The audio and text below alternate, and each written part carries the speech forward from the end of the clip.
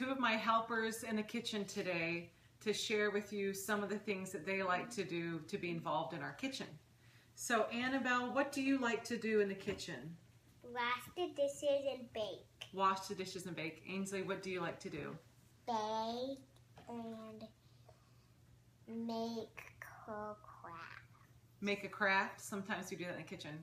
So a couple things. Baking. And baking, you like to bake.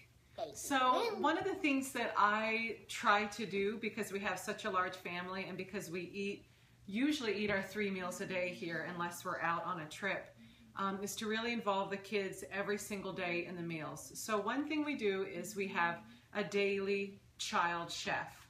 So each of my kids have a day that they're in charge of helping with breakfast, helping with lunch if I need it, and helping with dinner if I need it. But usually it's mainly breakfast that I try to involve them, whether it's a regular recipe like a breakfast smoothie or scrambled eggs, or maybe it's baking something new.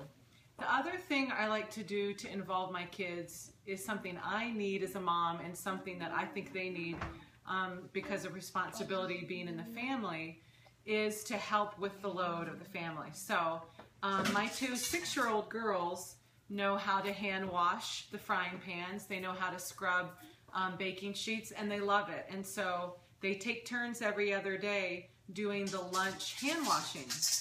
And my older girls help every other day with loading the dishes. And it's something that we kind of need and count on, and I think they enjoy being a part of it and contributing to the family. So those are two things that we do that work really well. And because of it, I'm really proud to say that I have my 6-year-old girls, my 7-year-old, and my 9.5-year-old that all know how to make a smoothie on their own from scratch. And they know how to make scrambled eggs, and they know how to do quite a few things in the kitchen. And so, and what about Rowan? What does Rowan know how to do? He knows how to play with water. He knows how to play with water.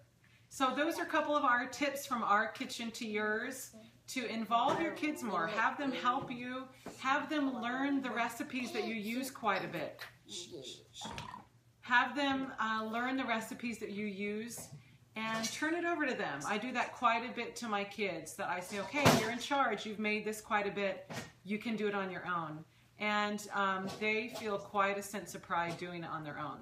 So give it a try. Let me know how it works in your kitchen.